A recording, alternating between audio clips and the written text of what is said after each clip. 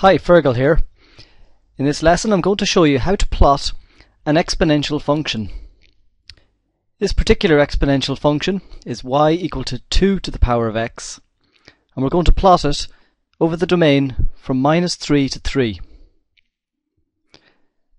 Okay, why do we call this an exponential function? Let's write the word down.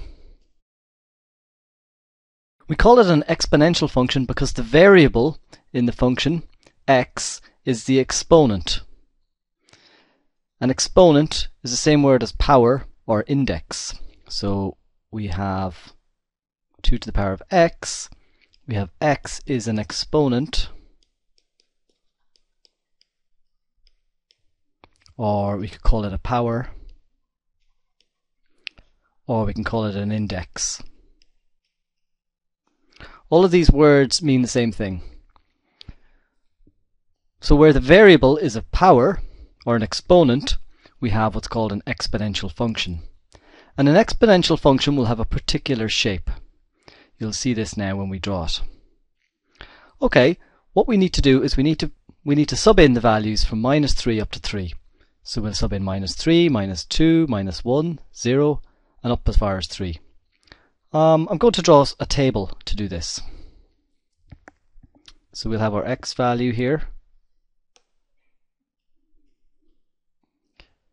and our y value here, which is the output. So I want to do -3, -2, -1, 0, 1, 2, and 3. Okay, when x is -3, we have 2 to the power of -3 is equal to, what is this? We have a minus power. Okay, well there's a little rule that you're going to need to know first of all, and that is that, let's write it over here. On page 21 of your tables, you will see that a to the power of minus p is equal to 1 over a to the power of p. So this is the rule that you're going to use for these exponential functions, where we have a minus power.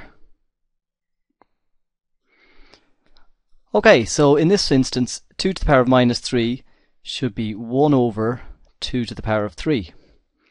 Now what's 2 to the power of 3?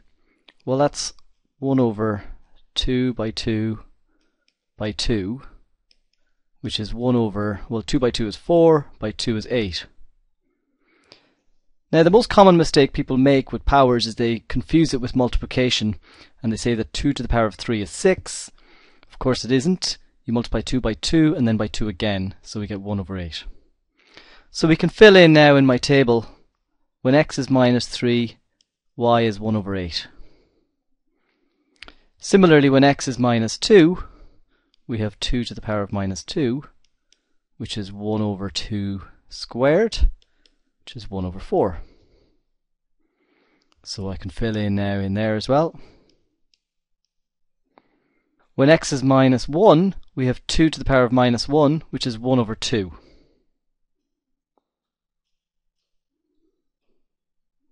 Now when x is 0, we have another rule which you need to know. So that is that a to the power of 0 is 1. So let's put that in a little red box as well.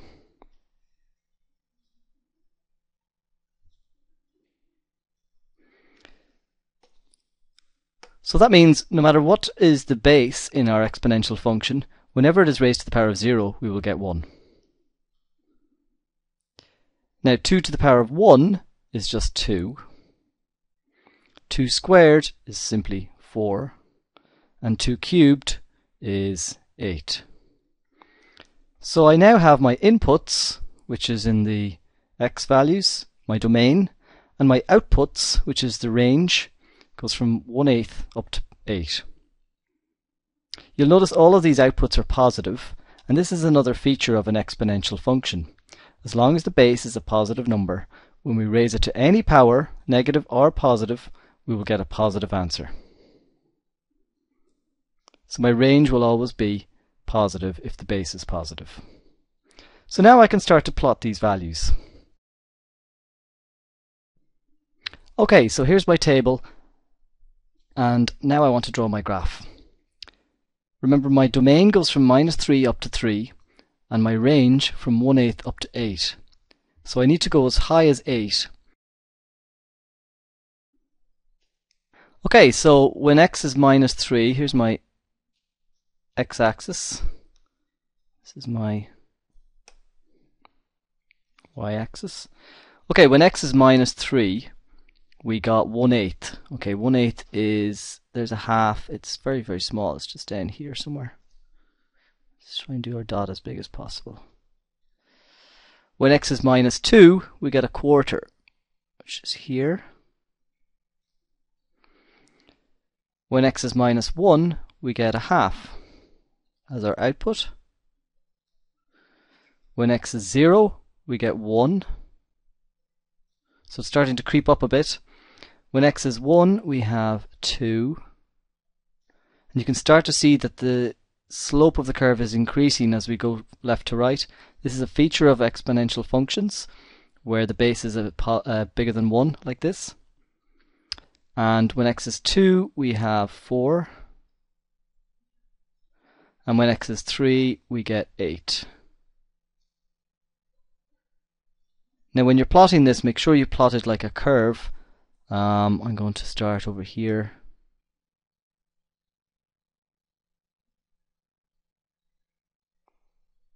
And that looks pretty accurate. Okay, what I suggest you do is you try this yourself for perhaps, let's see this function here now, y equal to 3 to the power of x, and do that in the domain -3 is less than or equal to x is less than or equal to 3. So this is a little challenge for yourself.